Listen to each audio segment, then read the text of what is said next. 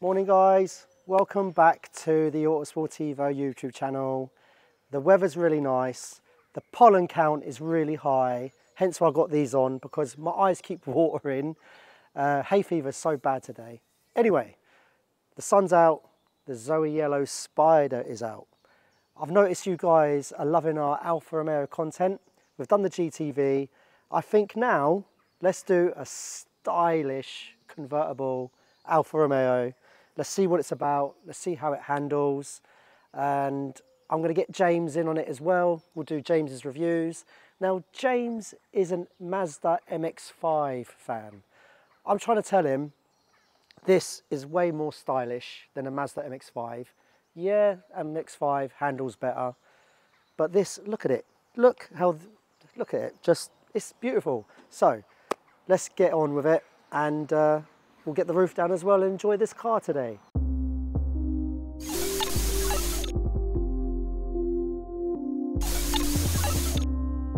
I don't know about you guys, but yes, red for me is, I love red, but Zoe Yellow in an Alfa, I think it's beautiful, especially the Spider or the GTV. Unfortunately, this one, it's not a V6, sorry, it's a 2-litre twin spark engine.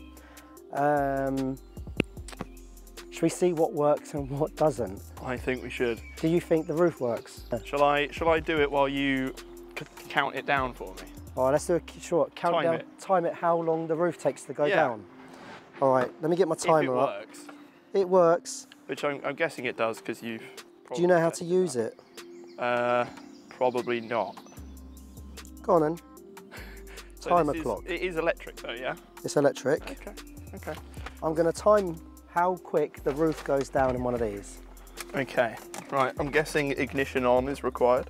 Not yet. All right, you ready? I'm just checking the latches are undone. The latches are undone. Oh, okay. Yeah. Are you ready? I don't know if you need to start the car. Oh, maybe. Hang on, where's the immobiliser? Yeah, it's got a funny immobiliser on it, so no one can nick it. That'll do. Go on then. I'm going to... All right, ready? 3, 2, 1, go. Ooh, they are some interesting noises.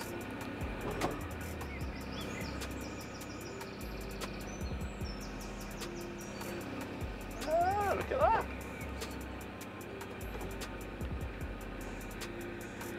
Oh, the sun is bright now.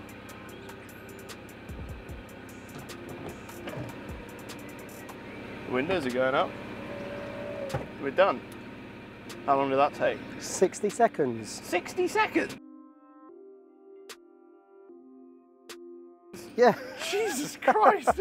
I could have made a cup of tea if you told me. I would have put the kettle on. Oh. Jesus, 60 seconds. Yes. Okay, well, it loses to the MX-5 there because the MX-5 takes about 3 seconds. Does it? Well, because it's manual. So you just go click, click, and then you flick it back. And I bet there's less stuff to break. Yeah, and there's less complicated mechanisms. When I'm on eBay and I'm looking for Alfa Spiders, it's like, does the roof work? I think these are the amount I've had to repair.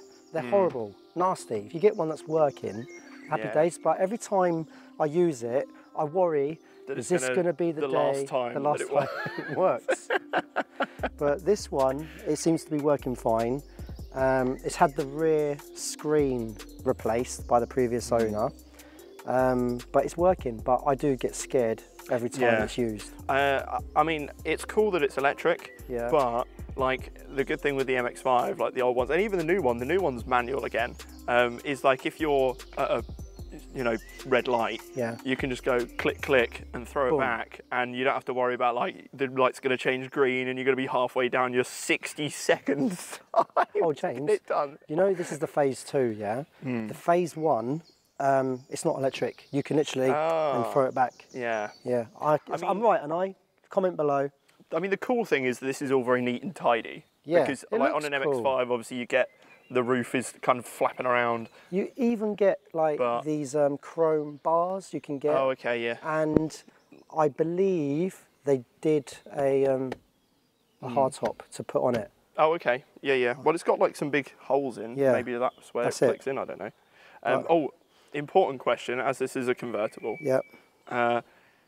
Is this structurally rigid enough if it rolls over that it doesn't cave in? Shall we find out? Is it a roll bar? Don't know, because the MX-5, it isn't a roll bar. So if you flip an MX-5, you will die. Oh, well, we can find out. I don't think I want to. On it. So this is fiberglass. This is... Feel it. Is it actually fiberglass? Yeah. It is. Yep. Okay, and maybe here not. we've got the engine that I don't like. Do you remember the 145 episode and I was going on about the CF1 engine, how I prefer it? This is the one with the plastic CF2, and I don't like it because it's gone wrong on me so many times. When I had the Phase 2 145 and had this engine, do you know how many bottom ends it went through? I don't know why, but I don't like it. Sounds good, but yeah, we don't need to look at this. It's not a V6. But it has an extra, like, couple horsepower, 5 horsepower or something, yeah. As I've been told, yeah. There you go. Yeah, but we don't need to look at this today. Who needs 5 horsepower when your bottom This end is blown car, up? I don't think this car is, it's not one of them cars for performance, is it? It's days like this, some Italian music, going around the hills of Bedfordshire. Other music is available.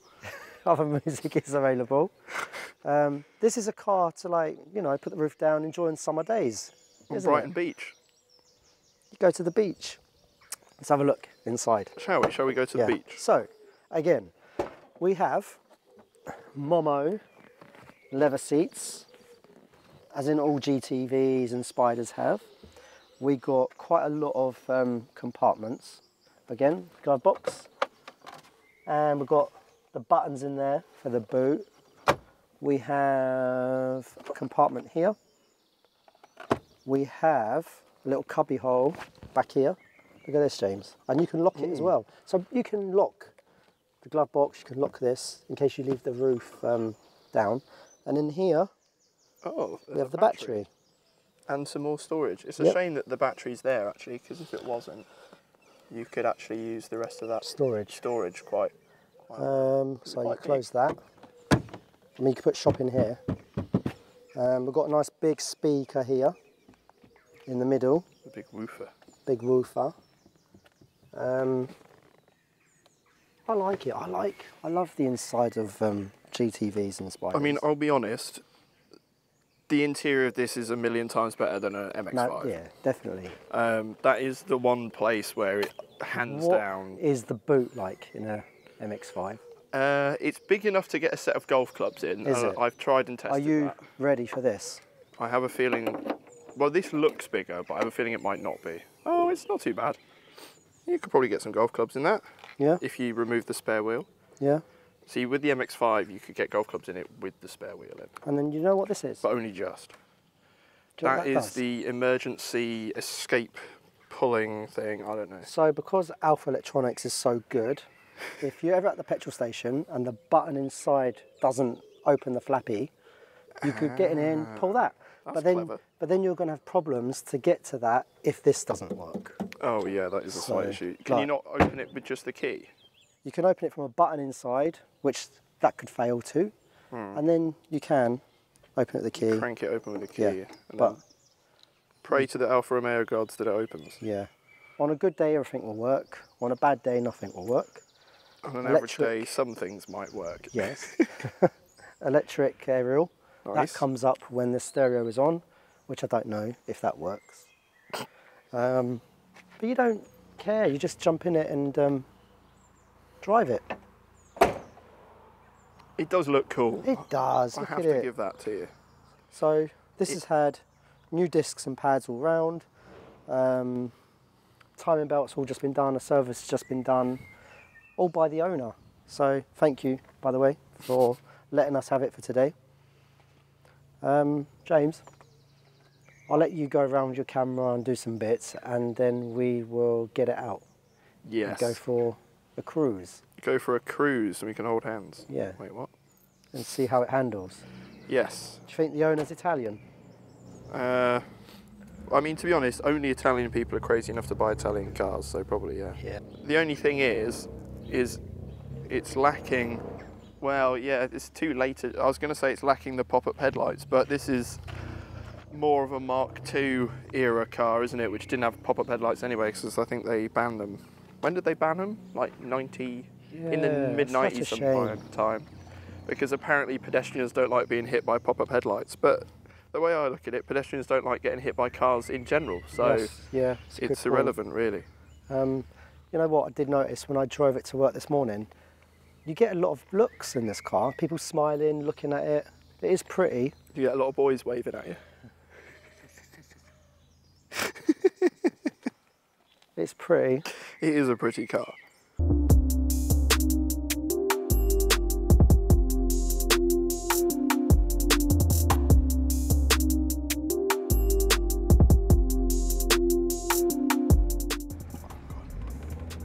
Right, so here we are. I think the temperature now is about 27 degrees. It's about 20 million degrees. I'm melting. The leather on this chair is about 6,000 degrees. My back is burning. My forehead is melting. And my hay fever's got worse since this morning. And that's why we are both wearing sunglasses. It's not because we think it looks cool. It's because my eyes are red. Same. We don't think we're cool. For some reason, you decided to buy a garage in the middle of a field, basically. Yeah. So the plants are attacking us. I'm sorry. So my first thoughts on this is it's a beautiful car to drive on a beautiful day. It is. Look, I can do this. Whee! Yeah, and I can feel the air going through my hair. The air in your hair. It's lovely. It is nice with the roof down. I do miss having a convertible. It is nice. I mean, obviously the coupe is going to be more stiff and probably better to drive. But on a day like today, if you're just cruising, you're not pushing it hard. No, this is not one of them cars. No, it's a wafty car. Yeah. You waft around in it. Yeah. And you enjoy taking the scenery. It's bright yellow. Yeah. People look at you. Maybe for good reasons, maybe for not good reasons, who knows. But it's fun. It's fun. No, it is nice. And it's comfortable. It is, isn't it? It is a little bit creaky though. It's creaky, it's wobbly. Yeah, there's a lot of noises coming from around here that are probably not great. But, I mean, all convertibles from this era are a little bit creaky. So you can kind of forgive it, I think. Do you remember the VW Golf Cabriolet? Yes. I think it's the Mark III. That was like this. That was a creaky weird looking, and wobbly. And... I mean, that was a weird looking car as well, wasn't it? I've never really understood the Golf Cabriolet thing. That was the only. I could compare it to that. But anyway.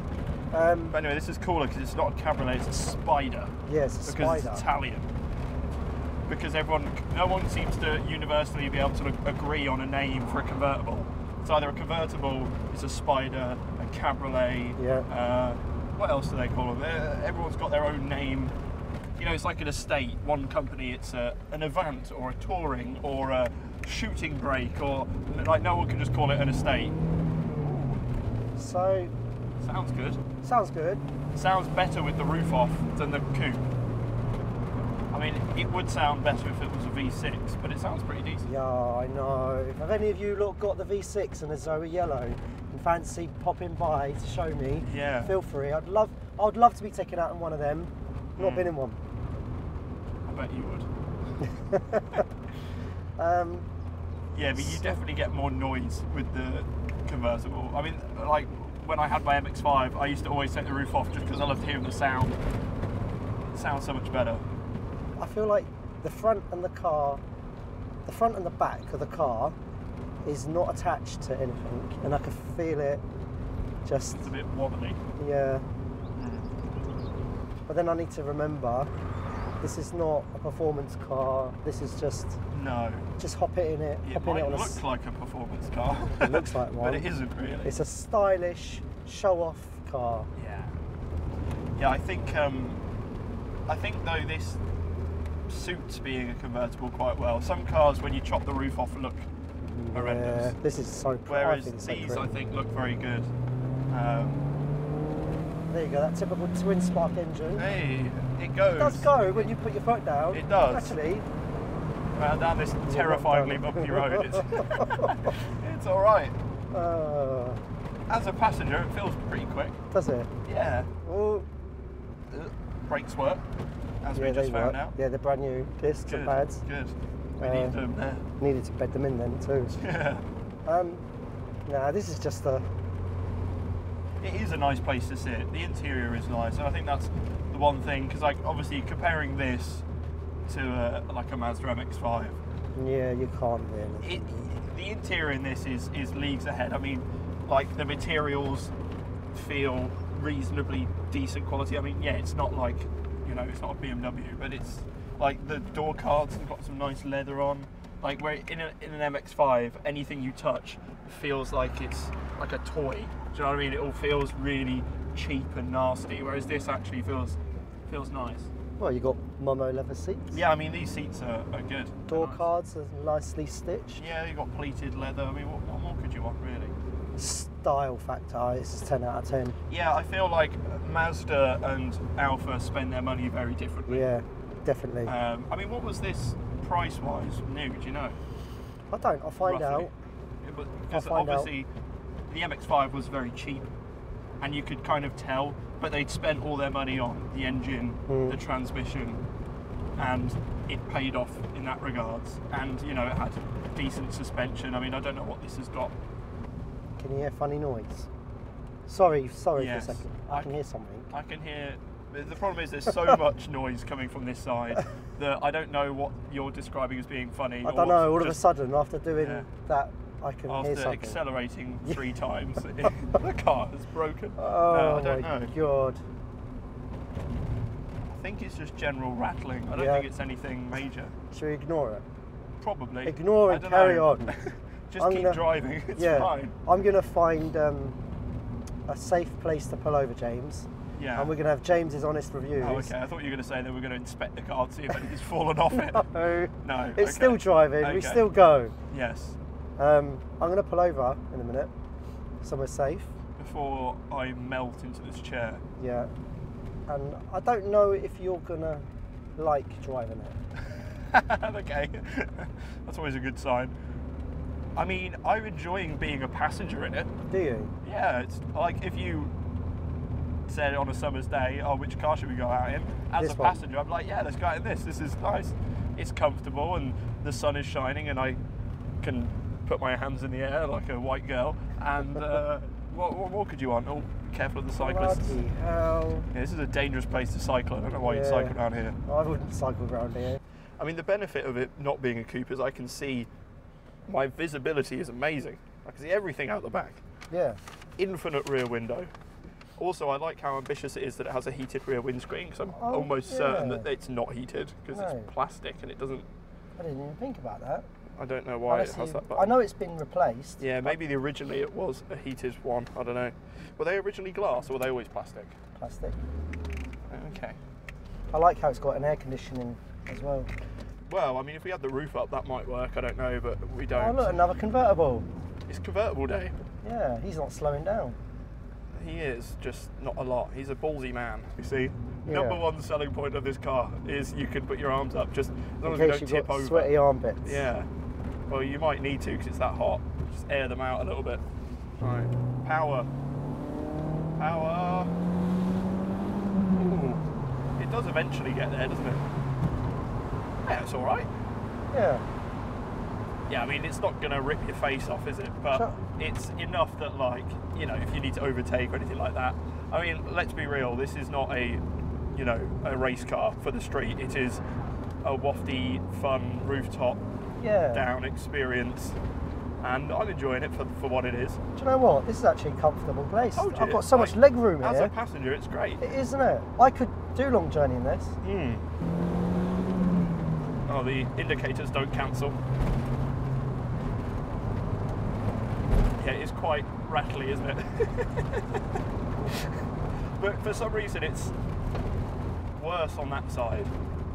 Like this side doesn't seem as bad. I think that door, maybe because that side of the road as well is worse, because it's like the edge of the road, or isn't it? Somebody's taken it apart and not put it back together properly. Yeah. Or it's just typical Italian characteristics. Yes, typical Italian shenanigans. Yeah. No, I mean, it's definitely not as rigid as the coupe. It definitely feels a bit wobbly. Yeah. Like, I'm not getting a lot of confidence in this. I don't think I'd want to hoon it too much. I know. But imagine what the V6 one's like. I would imagine terrifying. I can't imagine this with a V6 in it, although the sound would be glorious. Please, somebody pass by on a Saturday and show us that you've got one. Because I would love to hear roof down V6 Buso noises would be off the charts. I'd just like to know how it handles. Yeah, I'd imagine terribly. Oh yeah, I've got to cancel the indicator manually. Keep forgetting to do that. Right, here we go. Twin spark power. How are we with temperature? Is it overheated yet? I don't know where the gauge is. There? No, it's slap bang in the middle. Oh, okay. We're in happy zone. Okay. Do you like how it's all positioned? Yeah, I do actually. It reminds me of a 350Z. Yeah, I mean, now that we're on a smooth road and there's no rattling, it's lovely. Yeah. I have to chuck it around this bend as we usually do. There's nothing coming.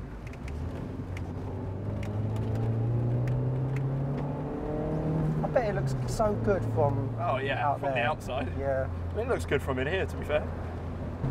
Yeah. I wouldn't want to be stuck on the M25 today. No, not in this either. I would literally have third-degree burns on my face. And constant worrying if it's going to overheat. Although at least you can put the heaters on and you wouldn't know. Whack it up. And how do you think it compares to the £500 GTV, which we are still giving away? Subscribe. You might have a chance to win it as soon as we hit 20,000 followers. The £500 GTV definitely handles better. It feels more like glued together because this is a bit more wobbly. Because GTV has a roof. Yeah, exactly. That's what I mean. Like, basically, the Spider versus the coupe. For 99% of the time, the coupe. For the 1% of the days when it's like this, and you're not planning to race anyone, this is cool. I do like this. It's fun. And you know, it depends what you want from your car. If you want to just enjoy the roof down, cruise and pose a bit, then this is obviously the better choice. Yeah, do you know what? I'd only buy one of these to take out on a Sunday, weather like this, and just go for a chill out, get an ice cream. It's not a super expensive car, so you don't have to like park it at the furthest end of the car park. You can just use it and enjoy it. Do you think this car's a babe magnet? Probably not. No? I don't know. I don't think any car truly is a babe magnet. The only cars that are babe magnets are ones that are just really expensive because gold diggers be gold digging. James, what's your overall thoughts of the Spider? I like it. I don't think you can compare it to an MX-5 though. No, it's not really. It doesn't really tick the same boxes. I think as like a car for a day like today, if you just want to waft around, you know, not drive it too hard. Yeah. It's really nice. It sounds pretty good. Obviously the V6 would sound better, and it drives. It's pretty comfortable. But for like a back road machine, which an MX-5 I think is pretty good at, I wouldn't take that. It's too wobbly. Yeah.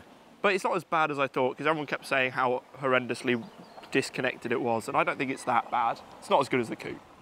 I would definitely take the coupe over this though, for like the other 99% of the time, when you're not enjoying the sunshine and driving, you know, along a beachfront. I think the coupe is a better car. But let's be honest. But it looks cool. It's stylish. It does look cool. It's so sexy. And I will say that it does look better than a Mark II MX-5. I think it looks better than any MX-5. No pop-ups. You can't beat the Mark I. It just looks happy. It has a happy face. Let's wrap it up there. Guys, comment below. What do you think of the Alfa Romeo Spider, and especially in this colour? And if any of you lot have got a 3-litre V6, comment below. Let me know. Pass by if you're in the area. Pass by on a Saturday and let us have a look at it. Take us out in it. But thank you for watching. Don't forget to like and subscribe. It all helps for us to produce more videos, more content, more exciting stuff. For you. Yeah. Thank you, guys. They should have made it rear-wheel drive. That's the last thing I'm going to say. I'm done. The end. Goodbye. Take care. Yeah, it would have been cool if they made it rear-wheel drive, but then it wouldn't have. Obviously, the idea is that they can use this platform for lots of other cars. And this is the same platform as the flipping Tipo. Everything. The 1.5. Yeah. The Bravo in there. Yeah, yeah, and that's why it's front-wheel drive ultimately. Yeah. But the MX-5 was the best-selling. It was, and it's a sports car of all time. MX-5 is better than this, but this is. It is sexy, especially in yellow. Yeah. I will give you that. It is sexy. But what Alfa Romeos aren't sexy? They're all kind of sexy, aren't they? Are we still rolling? Yeah, we are. I mean, we're facing away from the camera. Sorry. But Oh, and the aircon works. We're just talking. Oh, we just gassed the aircon. Yeah. And it's icy cold. Yes. Which was a shock to both of us. Which really helps with the roof down, because all the ice cold kind of. We're combating global warming, you see, because we're burning fossil fuels, but we're also shooting out cold air into the environment to even it out. Yeah, we could put these in the outtakes. Yeah.